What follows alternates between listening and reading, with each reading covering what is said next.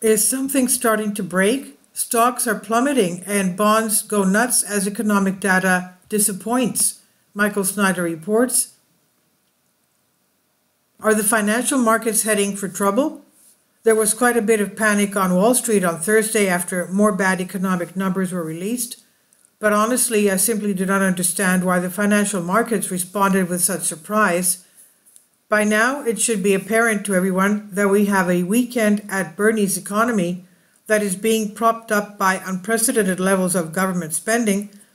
If we actually tried to live within our means, we would immediately plunge into a depression. Our politicians definitely do not want that, and so about every 100 days, they're adding another $1 trillion to the national debt, and the vast majority of that borrowed money goes directly into the veins of the corpse that we call the U.S. economy.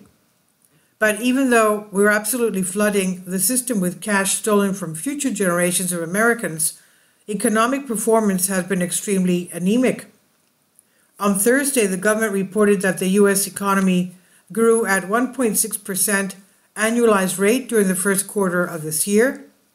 Gross domestic product, the broadest measure of goods and services produced across the economy, grew by 1.6% on an annualized basis in the 3-month period from January through March, the Commerce Department said in its first reading of the data on Thursday. That is much lower than 2.4% increase forecast by LSEG economists and marks a sharp slowdown from the 3.4% pace seen during the fourth quarter. It's the slowest pace of growth in 2 years. This was a worst of both worlds report, slower than expected growth, higher than expected inflation, said David Donabedian, Chief Investment Officer of CIBC Private Wealth US. The biggest setback is the acceleration in core inflation, and in particular the services sector rising above a 5% annual rate. Even if the GDP numbers were accurate, and I don't believe that they are, that would still be absolutely terrible. At this point, some pundits are using the term slowdown to describe what is happening to the economy. Some analysts believe Thursday's weaker than expected report signals the start of a broader slowdown in the economy. Personally, I'm entirely convinced that if honest numbers were being used, they would indicate that GDP growth is negative. But in any event, pretty much everyone agrees that we are heading in the wrong direction. In response to this bad economic news, stock prices plummeted. At one point on Thursday, the Dow Jones Industrial Average was down more than 600 points, and it closed the day down 375 points. Stocks tumbled Thursday after the latest U.S. economic data showed a sharp slowdown in growth and pointed to persistent inflation. The Dow Jones Industrial Average slid 375.12 points, or 0.98%, to close at 38,085.80, weighed down by steep declines in Caterpillar and IBM. The S&P 500 dropped 0.46% to finish the session at 5,048.42, and the Nasdaq Composite lost 0.64% to 15,611.76. Not too long ago, the Dow Jones flirted with 40,000 points, and since that time, it has lost nearly 2,000 points. Will this slide eventually turn into an avalanche? What's happening in the bond market is of even greater concern. The release of the GDP numbers caused U.S. Treasury yields to go completely nuts. U.S. Treasury yields rose on Thursday after the first quarter GDP report showed slowing growth and rising consumer prices. The benchmark 10-year Treasury yield climbed 4.8 basis points to 4.702%, while the rate of the 2-year Treasury gained 6.1 basis points to 4.998%. At their session highs, the yields on both notes hit their highest level since November.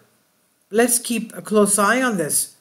If Treasury yields start swinging too wildly, this is going to have an enormous implication for those that trade derivatives. Shifting gears, we also just learned that the median price of a home in the United States just hit another brand new record high. It's more expensive than ever to buy a home in the US, according to a new report from the real estate company Redfin. The median home price hit a record $383,725 during the 4-week period ending April 21st. That's up 5.2% from a year ago, Redfin found, one of the largest leaps in home prices since October 2022. Sadly, home ownership is now out of reach for a very large chunk of the population. If you can believe it, Redfin says the median monthly housing payment has risen to a record $2,843. The median monthly housing payment also jumped to a record $2,843, up 13% from the same period last year. Shen Zhao, the economic research lead at Redfin, said prospective buyers should accept that this year is probably not the time to find a dream deal. Who can afford a mortgage payment of $2,843 a month? That is insane.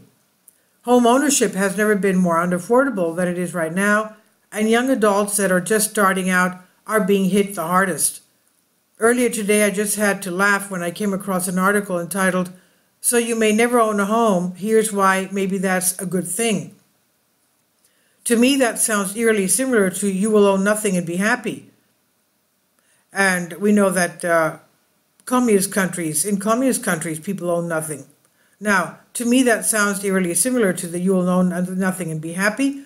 That particular article is directed at young adults in Canada, but millions of young adults in the US are also wondering if they will be renting for life.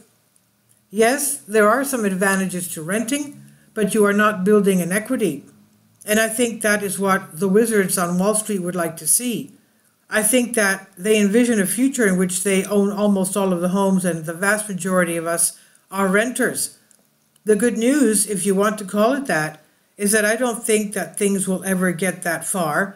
Our entire system has started to come apart at the seams, and it would not be too long before it completely crashes. A lot of the wealth, quote unquote, that we see on Wall Street is just a mirage. For the moment, stock prices are absurdly high because there are people out there that are willing to pay those prices. But when conditions take a dramatic turn for the worse, the buyers will all disappear, and so will the absurdly high stock prices. So enjoy the last days of the bubble while you still can, because the clock is ticking. This is by Michael Snyder on the Economic Collapse blog. Please leave your comments, and thank you for your support.